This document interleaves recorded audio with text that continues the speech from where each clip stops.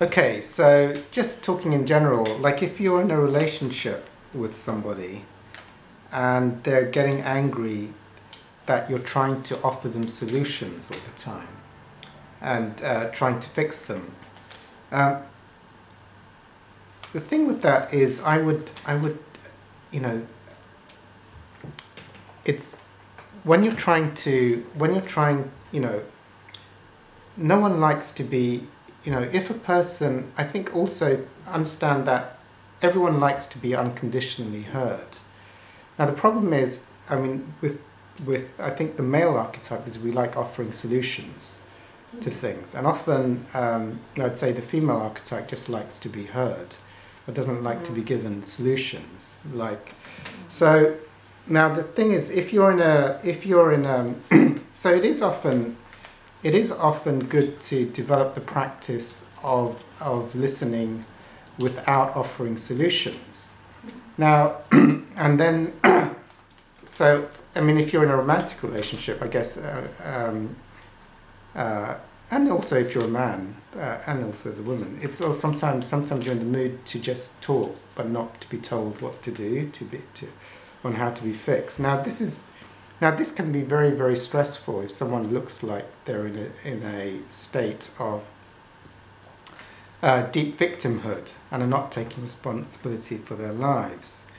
Again, in that situation, you can.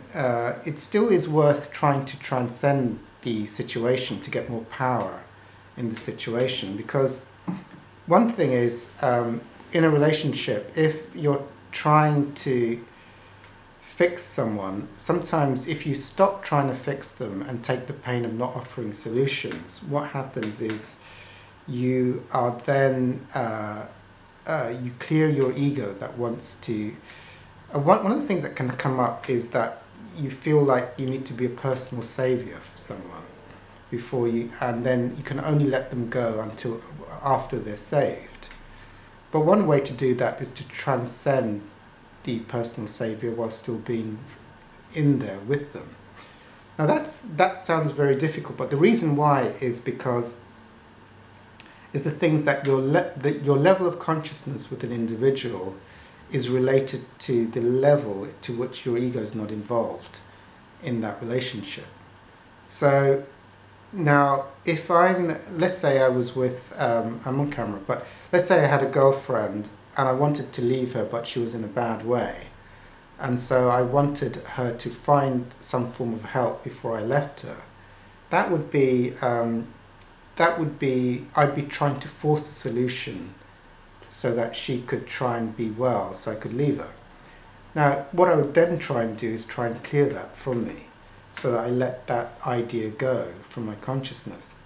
Also the idea of, now, if I'm with a person, and let's say I have a romantic relationship, which I actually don't at the moment, but if I had a romantic relationship and I wanted to offer solutions for whatever reason, it would be like, well, the best place to offer solutions from is when I've got no personal investment in the situation, because then it's like there's no investment in whether they take it or not. But if I'm trying to give solutions in the hope of them possibly taking it, then my vibration lowers. So, and also, so the more I can be in the light, the more likely the situation is to resolve in a better way. So, just from a point of view of offering solutions, if I want to offer a solution and I don't, then I have to go through the withdrawal from offering solutions for a period. Now, this can be a thing. I mean, if this person, let's say I was offering solutions, I mean, sometimes offering a solution is a way to stop being overwhelmed by the negativity of the other person. And I can understand that, because if you just, let's say a person's in a very low victimhood state, and they're saying, well, I feel bad about this, I feel bad about that. Well, and I wanted to say, well, there is a solution, you could go to this place.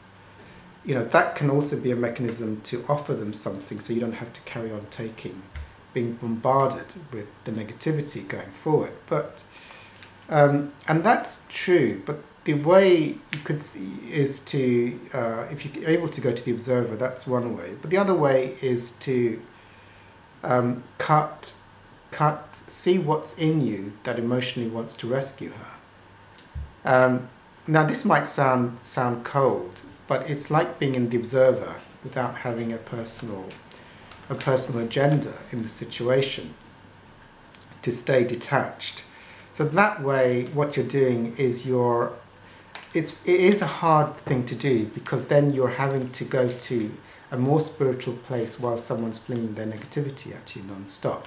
So I don't say that's necessarily an easy option or an option that would be easy, but if you feel you have to stay in the situation, then what you're doing is you're actually transcending, you're bringing light into the situation by trying to detach from the bombardment of the negativity. I'm not saying that's an easy thing to do, but actually it will bring more light in, because the person will just...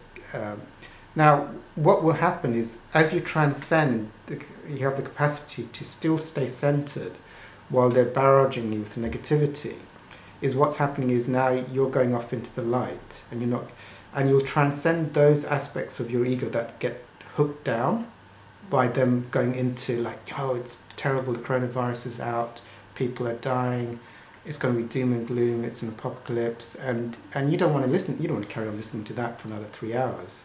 But what you're doing is you're transcending the stuff in you that's getting hooked into the negativity. Because whatever they're saying, something in your ego is hooking into on a personal level. And therefore you're getting derailed, you're getting hooked out of your spiritual core. So what you're doing is you're transcending that. That's very difficult, I'm not saying it's easy. But what will happen is eventually you'll be able to retain a sense of power and detachment. And then that will bring so much light into the situation, and probably bring a lot of guidance into the situation. Also, they'll start to feel a lot better, because they'll feel safe. Because when someone's in negative space and victimhood, and you go down and get hooked into negativity, then there's less light for both of you. But if you stay detached and centered while they're going off into their victim space, I'm not at all saying this is easy. It will bring more light in, and either a miracle will happen. Usually the miracle will happen one of two things.